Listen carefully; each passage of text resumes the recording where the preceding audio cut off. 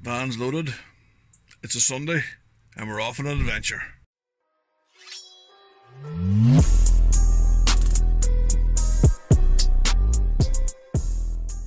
Fishing somewhere different today. Not on the Erne. I'm not going to tell you where I am either. But catching fish. So let's see what today brings. It's all going a bit quiet.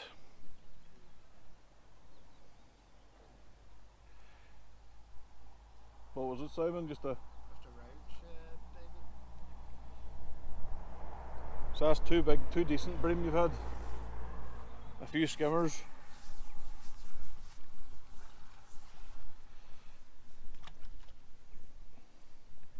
It's more cold beer and barbecue weather than fishing weather.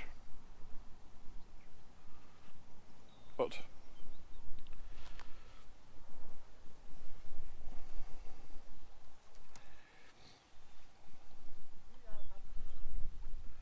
what's wrong, Cecil? Walking back to 3 frazzled maggots.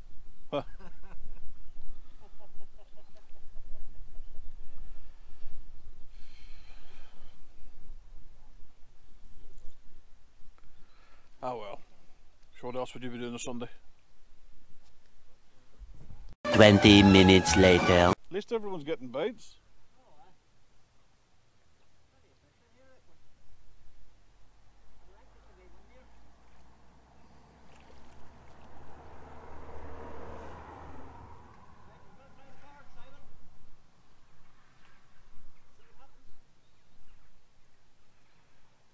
Well, I'm on a little still water in the south.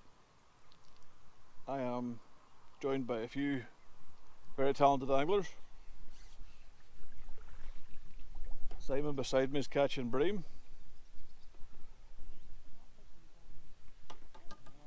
I've got 2 hybrids. Well, I think 1 skimmer and a hybrid, and a teeny roach.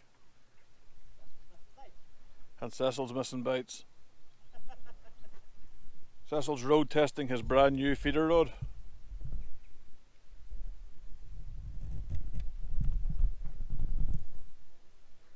That's only 15 and a half now. Bites or fishing rods? Fishing rods. Feeder rods.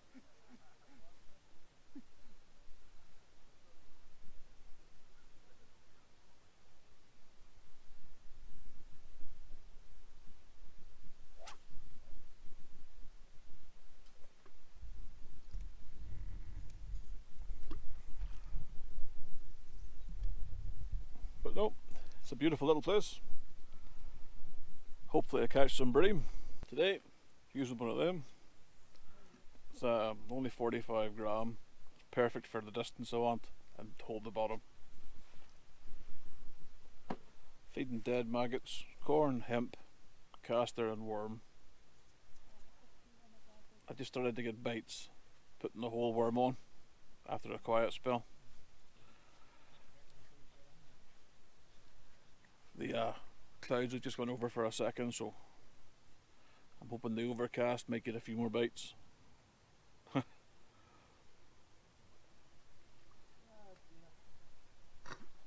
For a while there it was taps off weather. Ground bait mix is brown crumb and Sonia Bates bream with a good squirt of brasem in it. And the wasps seem to like it. They definitely seem to like it. Fuck off. I have 8 fish, 2 decent skimmers and bits and pieces.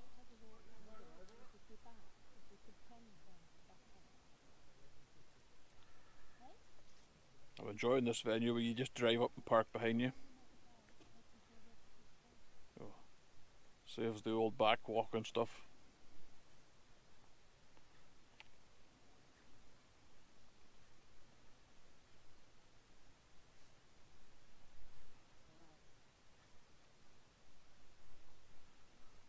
Oh, stickers. I'm down to like the last handful, maybe about 15 or 20 of them.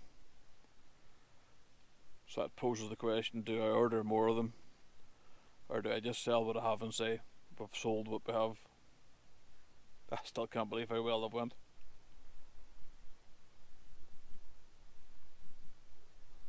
I do have a friend that's trying to knock up a hoodie for me, but I think that's a bit... I don't think I'll be selling them.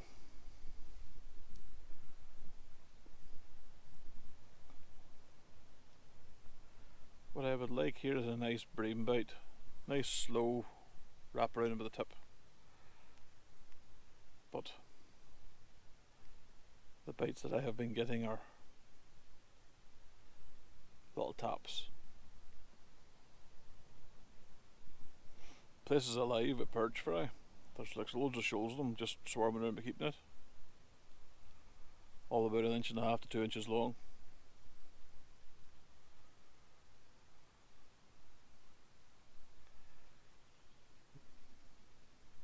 Cracking day though. See, when you're feeder fishing, it's important to have a marker to cast to. I know I keep telling you this. Pick a marker on the far bank, clip up line so that when you're casting out, you're hitting the clip and you hit the marker. Directly in front of me is a tree.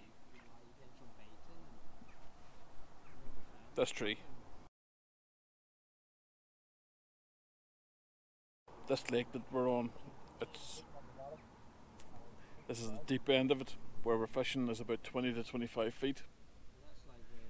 The way you can kind of roughly spot like deeper venues, deeper locations, is to look at the topography of the ground, the way the hills are. If everywhere's flat, the chances are you're not going to have a deep venue. But if the hills are coming in, like what they are here, then what forms naturally, it just forms a big bowl. It'll hold water, becomes a lake over time. The far end of the lake, it's nice and shallow, you know, so that's the shallow end of this place. This is the deeper end of this place. You can see by the hills around it that they come in quite aggressively, so we're fishing somewhere that's a deep hole. There are some decent bream in this place. You know, people have seen them. Simon had a couple today, 3 to maybe 4 pound.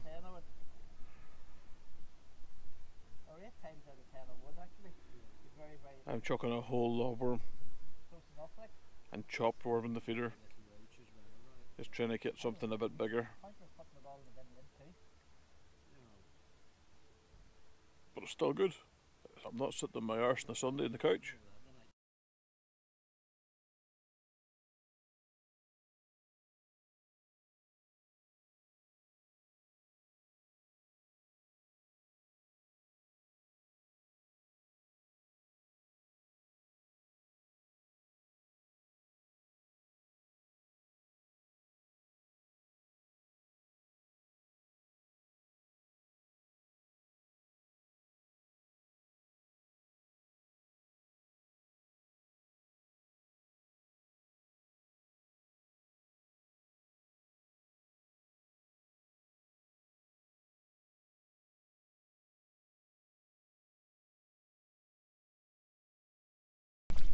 Second day on the bank in a row.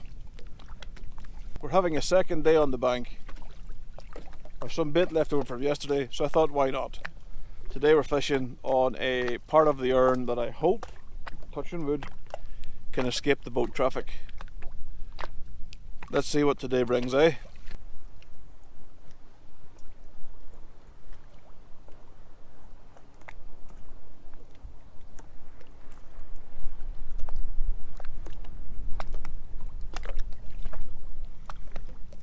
Give you a wee look at the place. This place is one big, basically it's like a big back eddy. The river Erne's over there, and it's up at the minute. It's kind of high, so it's beating its way down to Enniskillen. Now, yes, some fish like moving water. Other fish kind of don't. Some fish are lazy, so I'm hoping that they'll have come into this back eddy. So I'm going to feed pretty heavy for the first couple of hours, putting the bait up feeders, doing a cast every 90 seconds hopefully for the first hour to get some bait down. and then we'll see what happens after then. But it's a lot better than being sat at the house doing nothing, isn't it?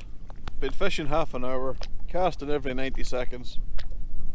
I'm gonna take a wee break, have a drink, have a sandwich, and then go at it again for another half hour, nice and hard with the bait up feeders. Because I'm fishing at 50 metres here, hitting the clip at 50 metres, there's a bit of a breeze coming that way. You know, you're not going to be 100% pinpoint accurate all the time. That's just not going to happen. You know, the best feeder anglers in the world, if anyone tells you in a crosswind hitting 50 metres that they're fit to drop a feeder, you know, exactly on the same spot every time, they're telling you porky pies. But because you're hitting the clip at 50 metres, you're creating like a line of bits of feed. You know, yes, of course, you don't want to cast that way and then cast one that way and then cast one that way. You want to cast in the general direction so that you're creating like a bed of feed that the fish can come across and go, oh, there's a caster, nom, there's a bit of hemp, there's a dead worm, there's a dead maggot. You want to kind of create a bed so that a fish come. Now, the shoals of fish in Ireland, in Northern Ireland, on the Erne, they're like a train. They will move through a swim as faster than you will believe. You want to be able to put enough bait on the bottom so that a shoal of fish can come across and suddenly put on the brakes and stop for a minute. Now, we're kind of fishing for everything here today. Predominantly bream, hopefully bream, touching wood bream. But I'm not expecting to get hybrids and roach. Hybrids are weird. You can keep piling in your bait and you can start catching hybrids. And then for some reason they just decide, no, I've had enough of here, and disappear, and you won't catch one. They'll just disappear. They'll disappear for maybe an hour or the rest of the day. You won't see them. So you kind of want to put enough bait in to keep fish interested, but not enough to kill the swim. We're at the end of August, start of September. The fish should be starting to switch on and go, wait a minute, winter's around the corner, let's pack on the pounds, get a bit bigger so that comes winter we're not kind of struggling so much. At least that's the plan. Whether it works out or not is completely different.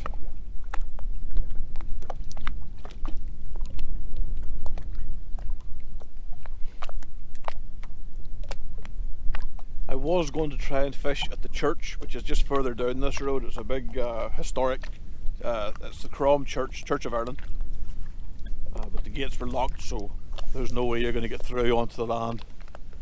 There is times where if you speak to the minister, you know, and make a bit of a donation in the church box, he's happy enough to let you go down and fish, as long as you didn't take in the piss and you weren't leaving a mess, and you know.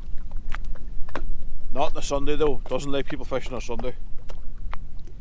But I did go down there, but the gate's padlocked, which means that there's no access, so we'll just have to make do with here, which isn't so bad. I've not fished here with a feeder for a long time. We're talking 2010, 2009 was the last time I fished here with a feeder. And everywhere I've driven, you know, around the areas that normally would fish, there's either a match on, there's the Erne 100, or there's mental crazy boat traffic because it's bank holiday weekend. So beggars and all that can't be choosers, so you just have to make do with what you can. So I keep going, I'll keep putting the bait in. Basically I'm throwing these. Now that's a 40 gram or 45 gram, 40 gram Preston bait up feeder. My plan is to throw something like this every 90 seconds for at least an hour. That way you're building a bed of particle and a bed of crumb. But sometimes you think, I'm not match fishing, I'm pleasure fishing, so I'm going to stop. I'm going to have my sausage sandwich, I'm going to drink my tin of whatever it is, and I'm going to talk to you good people.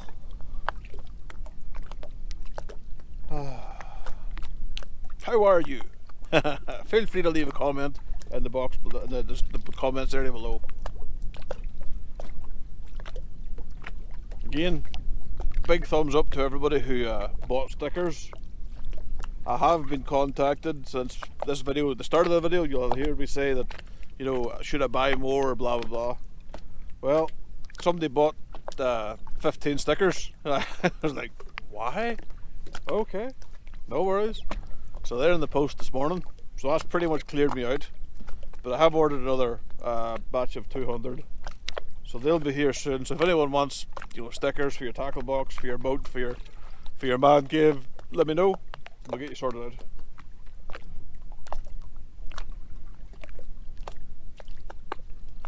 Again, thanks very much for everyone who's liking and subscribing the videos. Your support means a lot to me. And if you haven't thought about subscribing to the channel, then maybe think about it. Give it a go, it's free, it doesn't cost you anything. If you like the videos, share them on your Facebooks and your whatever. Tell your mates, maybe they'll like them.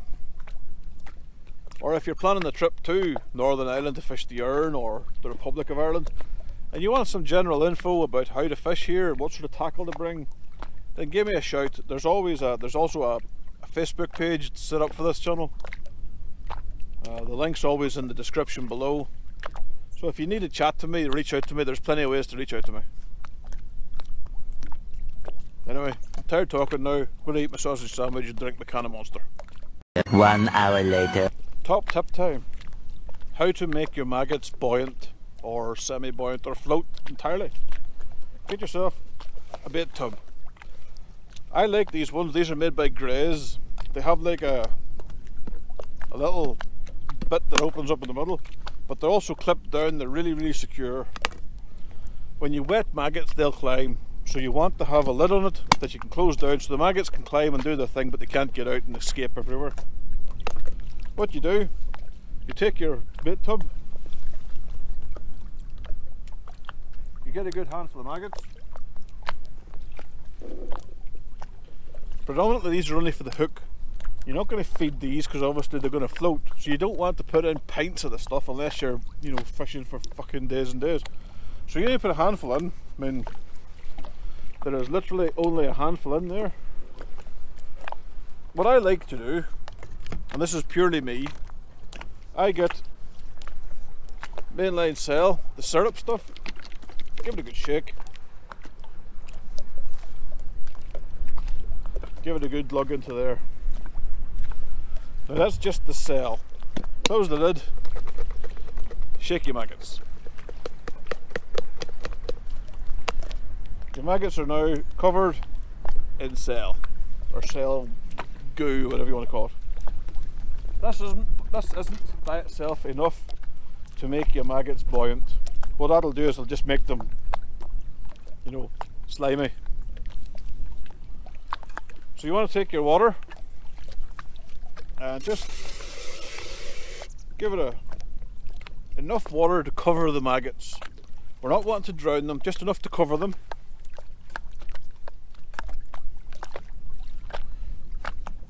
And now all you do is give it 5 minutes. The maggots will suck in oxygen because they don't want to drown, and by them sucking in oxygen they get nice and fat, plus they go buoyant. So if you're fishing with a nice big hook, like I'm fishing with a size 12 Camson animal hook today, because I'm hoping to bag up. Maybe I'm being a bit preemptive, but what you do, 4 of them on the hook will make the hook fall nice and slow. So when the fish sucks it in, it should just go straight to the back of the throat and give you a cracking bite. Floating maggots. Cheap, easy, and a great way to fish with your maggots. I'll not escape them ever.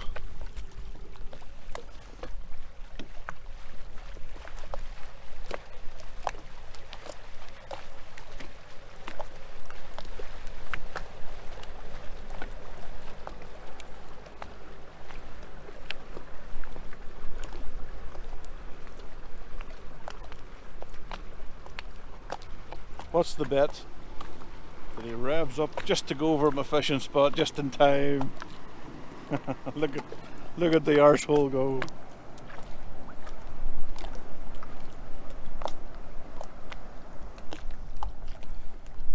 People watching this might think I don't like people in cruise boats.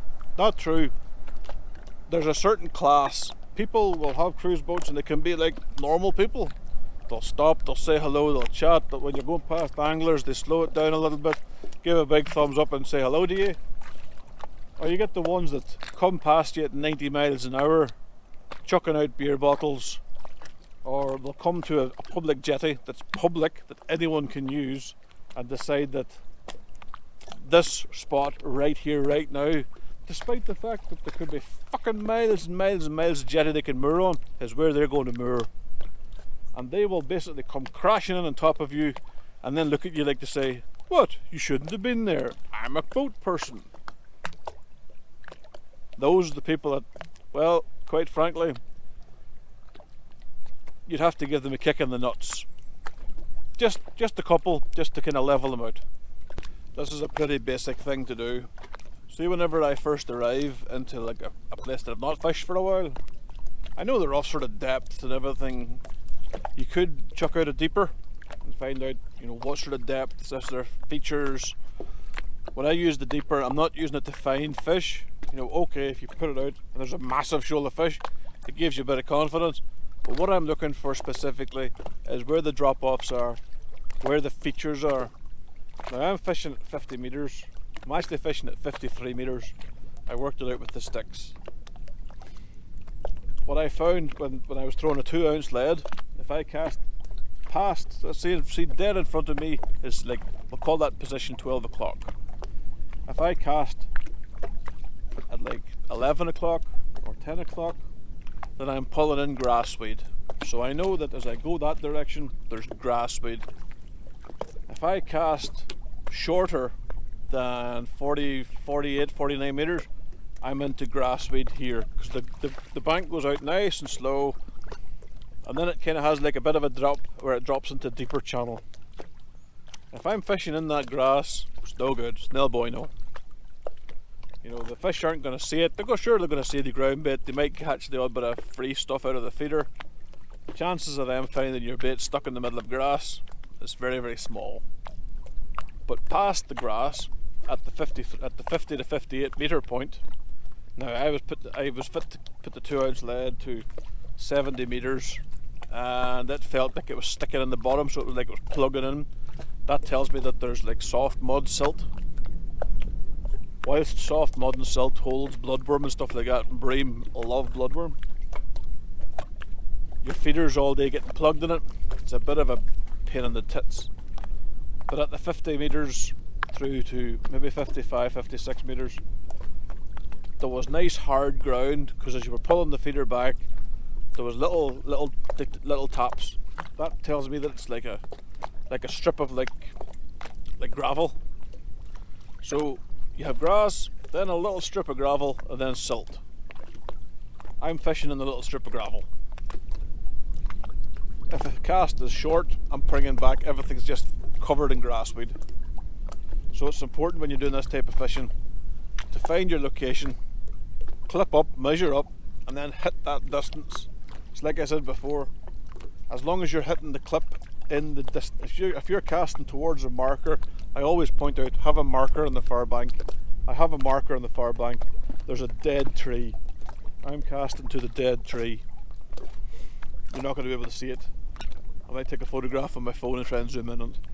But anyway, I have a marker on the far bank where I'm putting my feeder to. If the wind pushes it off a little bit, it isn't a problem because I'm still in this hard area. So far no fish, not even a bite, and it's been about 3/4 of an hour fishing. I'll keep going with the bait up feeders, keep piling the bait in, and then I'll drop down to a smaller one, or I might even start putting stuff in with the window feeders that's got like the holes in it. That way as it's falling down, there's little bits of ground bait coming off mid-water. So if there is fish cruising in the upper layers, hopefully they're going to see this and follow it down. I don't really want to be putting tons of ground bait in the upper layers of water, especially with the wind ripping that way. You know, it's going to just rip out of your swim dead fast. So when you're using feeders like that there, it's kind of have to judge the elements.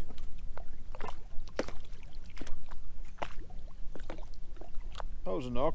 That was a bite. Woohoo! Come on, give me another bite.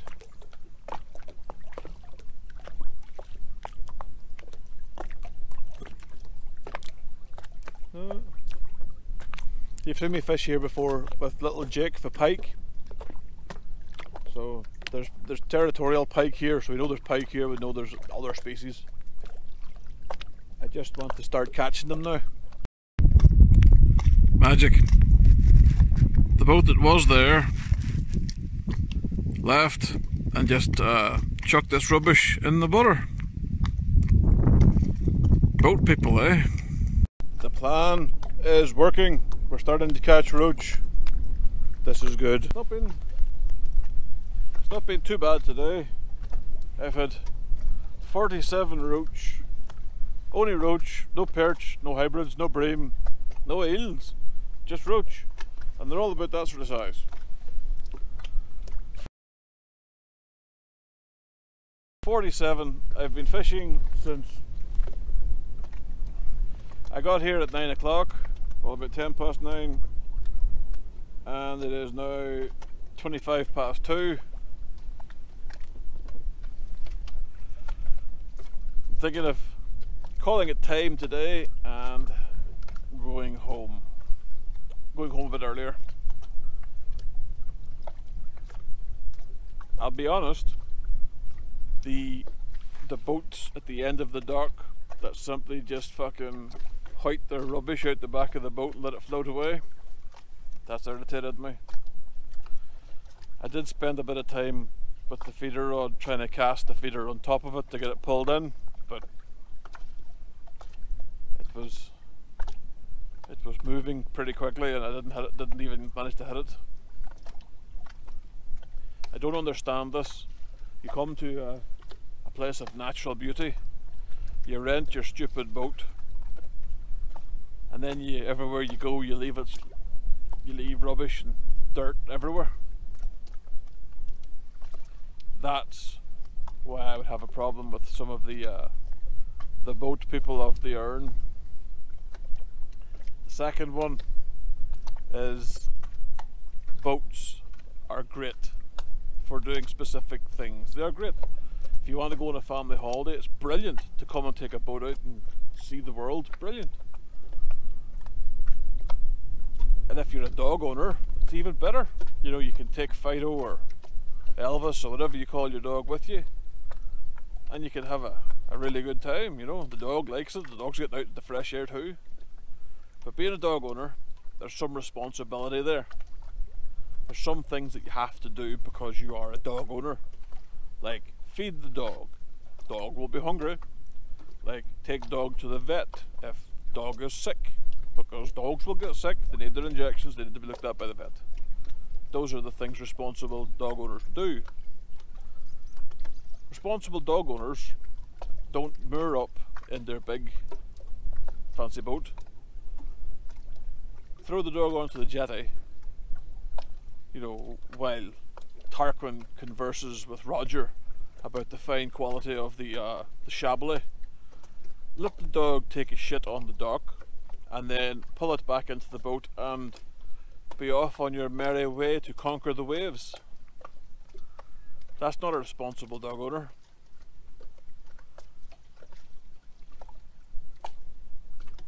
So, we've had a rant about boats. I promised I wouldn't do it. I said I wouldn't do it. But here we go. Now, of course, people that own boats, I guarantee you that 99% of them are perfectly normal, good humans. But that 1%, oh, Jesus. That 1% doesn't half give the rest of you a reputation for being arseholes. So, 47 roach, and I think I might take a slow drive home. Let's get this sorted out so that I can show you what we caught, and then we can take a drive home. I don't know if I'm going to get out tomorrow. I'm not going to get out on Wednesday because I've got guys coming to the house to do work for the house. But I've got plenty of bait that I'm going to go home and put in the fridge. On the way back through Enniskillen, I might actually stop and get some worms because I've run out of worms. But apart from that, the world is good. So let me get this all tidied away and put back in the van, and I will show you the net of roach. A few moments later. What gives, I hear you say? This is the part of the video where I usually hold up the keep net, empty the keep net into the landing net, show you this roach, all 47 of them. So I set up the GoPro on the tripod. Everything is good. I press button, GoPro makes noise. I hold up the fish in net. Everything is good. I even smile. Then I go to the jetty and empty the net into the water again. I go back to the GoPro to switch it off, realizing all I did was change it from video to mode to time-lapse video. So I didn't actually get the end of all the fish in the net. That's disappointing. I realised today's video didn't exactly go according to plan. I also, looking back on it, realised that I could have done better with the boat throwing the litter. I should have got a photograph of it so that I could have reported it to the warden or whoever, but I didn't get that done either. I'm also kind of gutted that when I was casting my feeder rod at the bag of rubbish, I couldn't get it. You know, I didn't put it there, I tried to get rid of it, didn't work. So, that annoyed me. I don't like people throwing litter and leaving a mess, you know, same as with the guys, you know, throwing their dog out to let it take a crap on the jetty and then just going away like it was the most normal thing in the world. Humans are strange. They definitely are strange. And sometimes they make you want to tear your hair out. But it's all good, because I'm back at my house and I'm going to have a nice glass of Jameson's whiskey. I might even be a hooligan and put some lime cordial and ginger into it and have a few cocktails just to lighten the mood. An interesting thing also happened on the way home from the fishing today. Where I was fishing to Enniskillen's about 25 minutes drive.